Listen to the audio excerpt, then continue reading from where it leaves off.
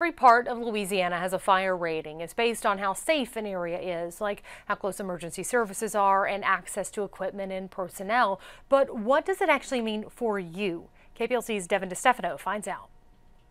They're going to find out the fire rating for the area you live in, and it directly impacts the cost of that insurance.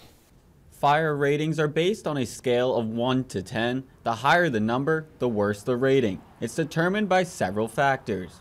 We strive all the time to meet the PIAL standards of the training, of the truck response, of equipment, everything that's covered under that blanket of PIAL, from our dispatch center to our water district and water department. Ward 6 Fire, District 1, and Houston River Fire are both volunteer fire departments. Chiefs Todd Parker and Dean Lappy say a fire rating isn't taken lightly. There is pride. There's pride in our station. There's pride in our equipment. There's pride in doing things the right way. There's pride in that rating. When it comes to the cost of homeowners insurance, fire ratings can have a sizable impact on your cost, especially if you have a rating of 10, which means you live more than 7 miles away from the nearest fire station. Between a 4 and 10 is huge.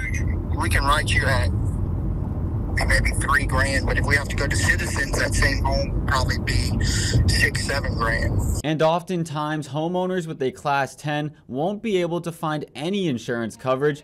Rural areas generally have worse ratings than cities.